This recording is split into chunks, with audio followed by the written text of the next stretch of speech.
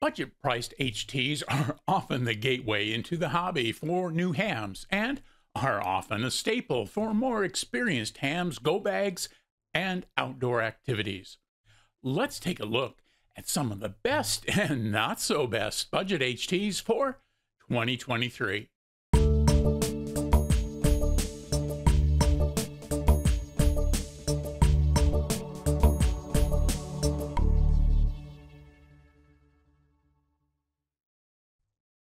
Hi, and welcome to the Gadget Talk channel, where we do reviews and how-tos on a variety of electronic gadgets that catch my eye. If you find this video helpful, please like, comment, share, and subscribe to the Gadget Talk channel. I really appreciate it.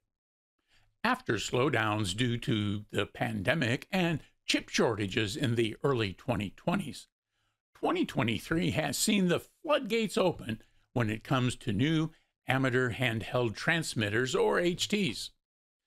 I originally planned on doing a single video covering the 2023 HT markets, but quickly gave up on that, and I decided to do one each on budget HTs and another on moderately priced and premium HTs instead.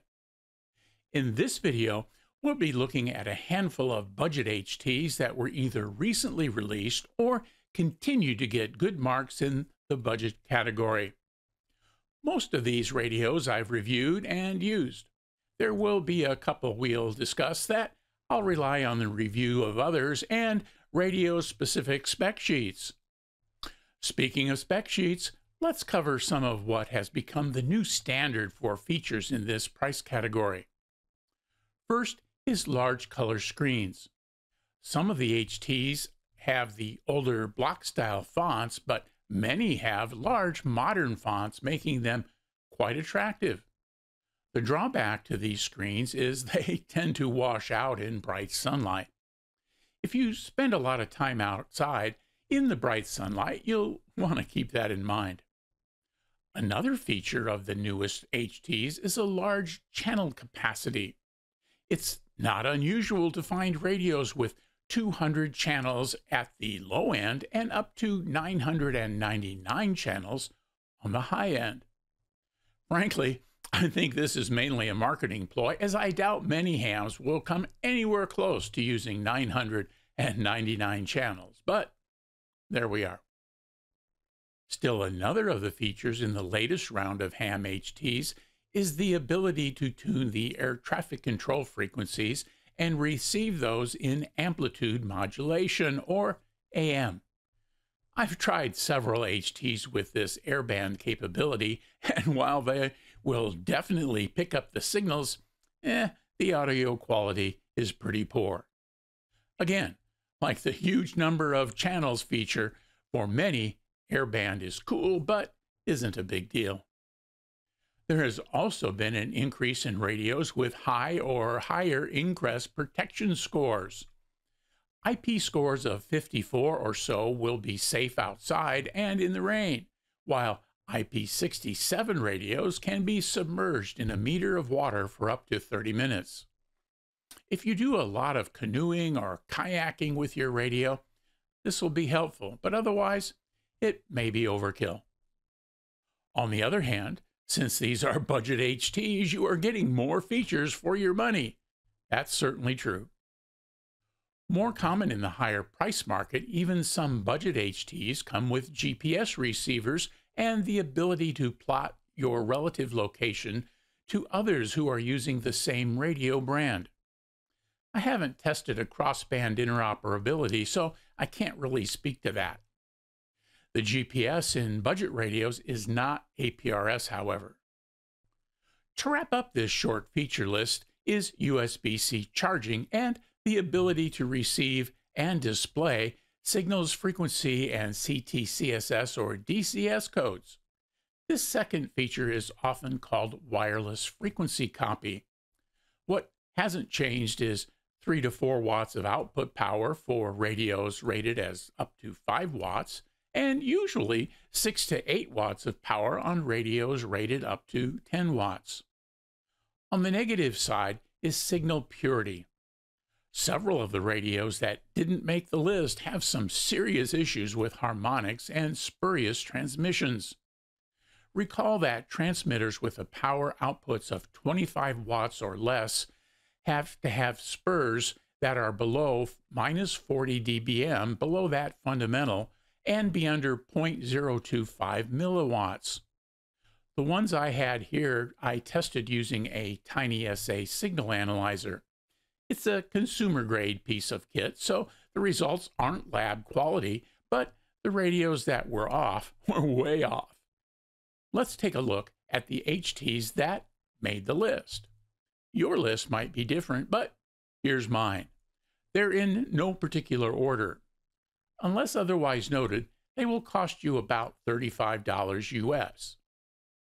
First is the BaoFeng GM-13Pro. The GM-13Pro has been around a while and has the 999 channels and USB charging features that are very popular. It has a fairly small form factor and can be programmed from the faceplate or BaoFeng CPS.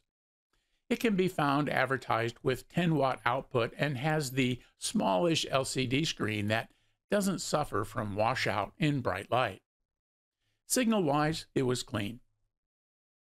Next is the BaoFeng GT-5R. This was Radioddity's special order with BaoFeng to meet FCC certification requirements. It's the UV-5R with all the same features and limitations. This includes no USB charging and only 128 memory channels. Priced similarly to the UV-5R, the GT-5R has a very clean signal, unlike some of the earlier UV-5R radios. A bit older, it's still a good choice for a budget-conscious new ham in 2023. Staying with the BaoFeng brand, BaoFeng released several new radios in 2023. The UV-17 series has several models that are very similar. They have similar features and outside appearance.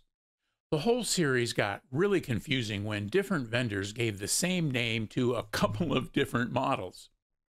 The first UV-17 was released in early 2023, and it had a blue screen and old block-style letters. It has larger form factor and a solid feel. It also has USB-C charging and 999 channels, and a moderate level of ingress protection. Signal-wise, my test showed it was clean. Shortly thereafter, BaoFeng released UV-17Pro with GPS. This version has the same 999 channels, USB-C charging, and has the same case and build quality. Where this version differed was with a new modern font, some GPS capability, and 6 receive and 3 transmit bands. One of the receive bands was the AM airband. The downside to this radio is that it isn't available from US vendors. Your main source will be AliExpress or eBay. It has an IP54 ingress protection score, so should be fairly safe in the rain. These radios are currently selling in the $35 to $40 range. Unlike the UV-17R, which is available on Amazon, these radios both seem to have clean signals. The UV-17R did not, as we'll discuss later. Last from BaoFeng is the BaoFeng UV-21R. Like the UV-17 series, this radio released in mid-2023 and has just become available on Amazon.com. Also like the UV-17 series, the UV-21R has an IP54 ingress protection score and an identical menu structure. The radio comes with a charging cradle and can be charged via USB-C. It also has a wireless frequently scanned function, allowing you to determine what frequency and CTC or DCS code another radio is using. It also includes a long 15-inch flexible antenna in addition to the standard rubber ducky.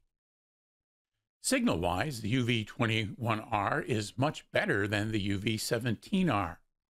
Again, Using my tiny SA, the first three harmonics were minus 40 dB below the fundamental, barely, and were close to 0.025 milliwatts total. The case of the UV-21R is a bit different from the UV-17, and the color display is a bit longer with modern fonts.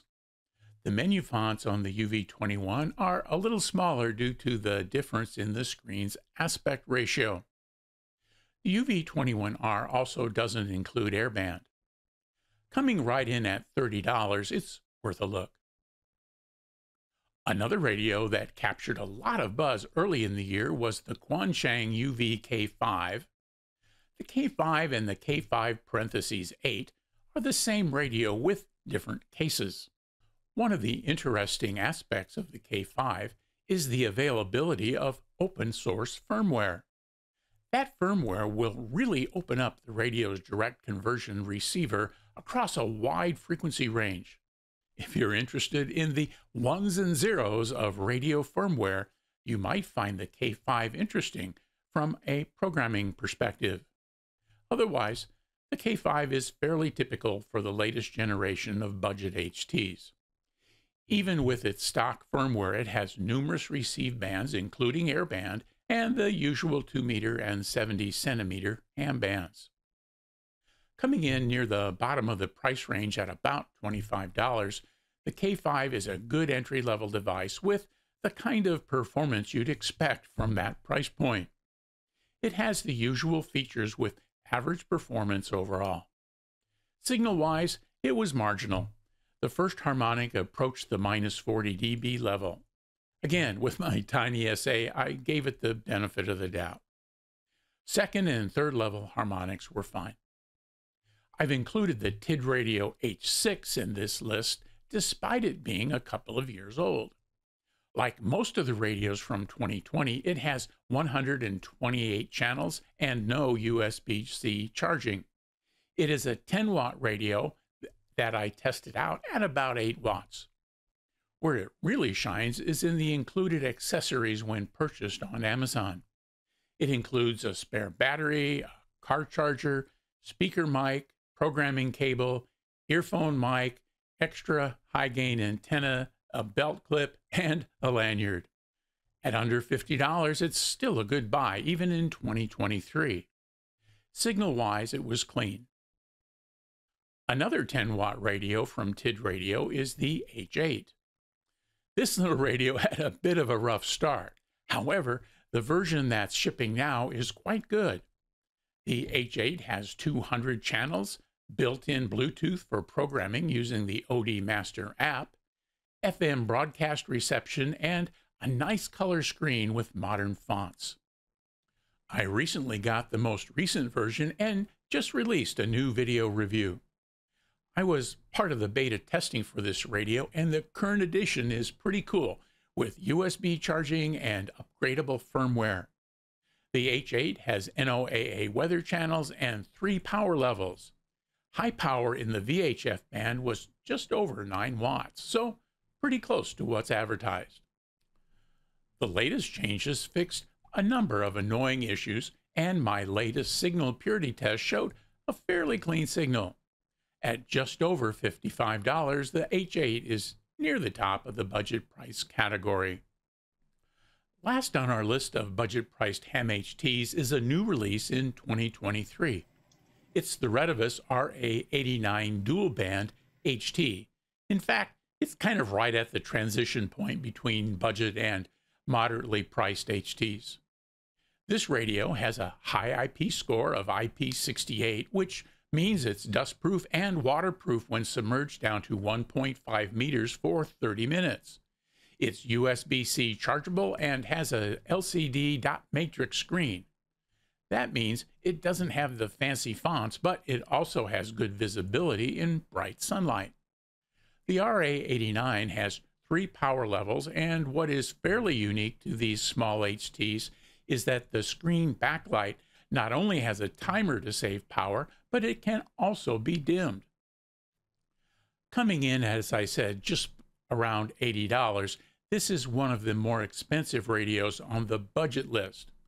With its high IP score and really solid feel, it seems to be a good value for the price.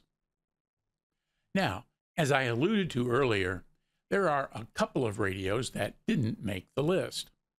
Two that are very similar are the Radioddity GC5 and the UV-17R. These two dropped out due to really poor signal quality. This is very strange in that the UV-17 and UV-17Pro with GPS I bought early in the year had clean signals. I'm not sure what happened to these US models, but the spurious emissions were terrible. In fact, according to my little tiny essay, the GC5's first harmonic was outputting more power than the fundamental. Someone changed something in the manufacturing process and filtering went out the window. Another radio that is generating a lot of buzz but didn't make the list is the TalkPod A36 Plus. It has a solid feature set and is priced about $50. It also seems that its ability to be unlocked and allow both GMRS and ham frequencies has caught a lot of people's attention. I don't have one, but other reviewers have consistently shown the spurious emissions of this radio in the ham bands are quite bad.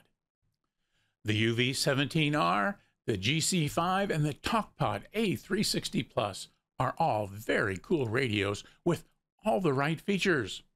Unfortunately, signal purity issues kept them off the list.